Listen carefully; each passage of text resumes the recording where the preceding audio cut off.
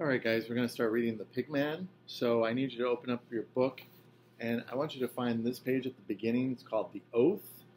All right, and follow along as I read it to you. It's the Oath. Being of sound mind and body on this 15th day of April in our sophomore year at Franklin High School, let it be known that Lorraine Jensen and John Conlon have decided to record the facts, and only the facts, about our experiences with Mr. Angelo Pignotti. Miss Ryland, the cricket, is watching us at every moment because she is the librarian at Franklin High and thinks we're using her typewriter to copy a book report for our retarded English teacher. The truth and nothing but the truth until this memorial epic is finished, so help us God. So this is an older book, and it's a little more mature, but it's a 7th grade reader. So what I'm saying to you is you might hear words that we don't use anymore. There might be things said in this book that are a little more mature, but I think that you guys can handle it because you are 7th graders, okay? If you have a problem, let me know, all right? So go to chapter 1. Now, I don't like school, which you might say is one of the factors that got us involved with this old guy we nicknamed Pigman. Actually, I hate school. But then again, most of the time, I hate everything. I used to really hate school when I first started at Franklin High. I hated it so much, the first year they called me the bathroom bomber. Other kids got elected GO president and class secretary and lab squad captain, but I got elected the bathroom bomber. They called me that because I used to set off bombs in the bathroom. I set off 23 bombs before I didn't feel like doing it anymore. The reason I never got caught was because I used to take a tin can, that's a firecracker, as if you didn't know, and mold a piece of clay around it so that it'd hold a candle attached to the fuse. One of those skinny little birthday candles, then I'd light the thing, and it'd take about 8 minutes before the fuse got lit. I always put the bombs in the first floor boy's John, right before one of the porcelain unmentionables where nobody could see it. Then I'd go off to my next class. No matter where I was in the building, I could hear the blast. If I got all involved, I'd forget I had lit the bomb. And then, even if I'd be surprised when it went off. And then, even then, I'd be surprised if it went off. Sorry about that, guys. Of course, I was never as surprised as the poor guys who were in the Boys' John on the first floor sneaking a cigarette, because the Boys' John is right next to the dean's office, and a whole flock of Gestapo would race in there and blame them. Sure, they didn't do it, but it's pretty hard to say you're innocent when you're caught with a lungful of rich, mellow tobacco smoke. When the dean catches you smoking, it really makes you maybe hazardous to your health. I smoke one with a recessed filter myself. After my bomb avocation, I became the organizer of the super colossal fruit roll. You could only do this on Wednesdays because that was the only day they sold old apples in the cafeteria. Sick, undernourished, antique apples.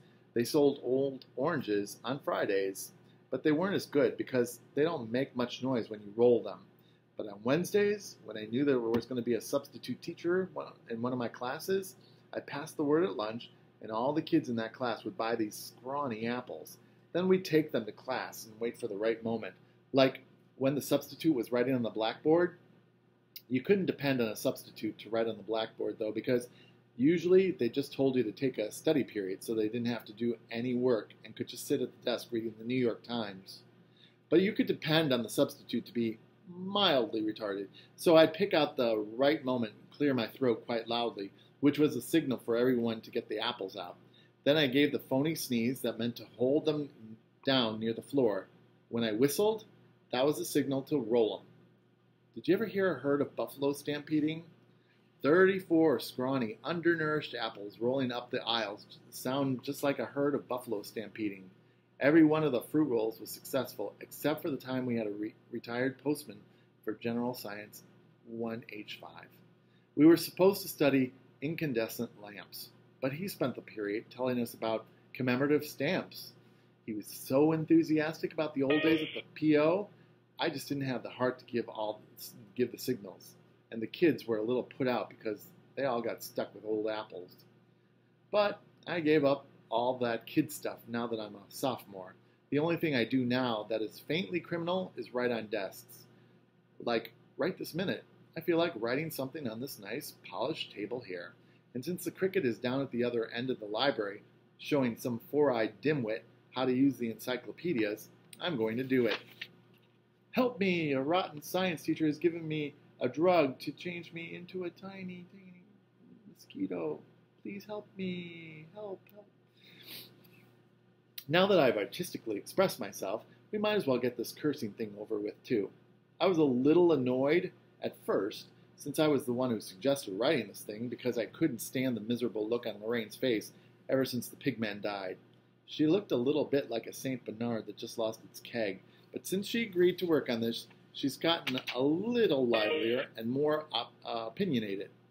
One of her opinions is that I shouldn't curse. Not in a memorial epic. Let's face it, I said, everyone curses. She finally said I could curse if it was excruciatingly necessary by going like this, ampersand, hashtag, dollar sign, percent sign. Now, that isn't too bad an idea because ampersand, hashtag, dollar sign, percent sign, leaves it to the imagination, and most people have a worse imagination than I have. So I figure I'll go like ampersand, hashtag, dollar sign, percent sign, if it's a mild curse, like the kind you hear in movies when everyone makes believe they're morally violated but really have gotten the thrill of a lifetime. If it's going to be a revolting curse, I'll just put a 3 in front of it, like 3 ampersand, hashtag, dollar sign, percent sign, and then you'll know it's the raunchiest curse you can think of. Just now, I'd better explain why we call Miss Ryland the cricket. Like I told you, she's the librarian at Franklin and is letting us type this thing on her quiet typewriter, which isn't quiet at all.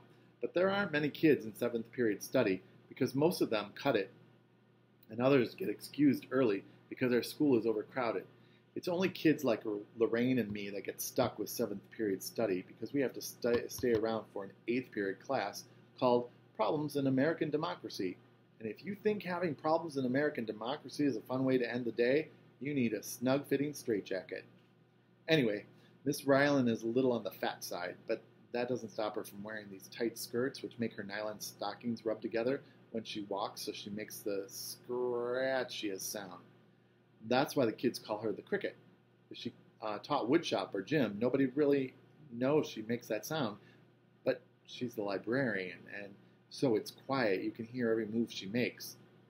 Lorraine is panting to get at the typewriter now, so I'm going to let her before she has a heart attack. That's chapter 1.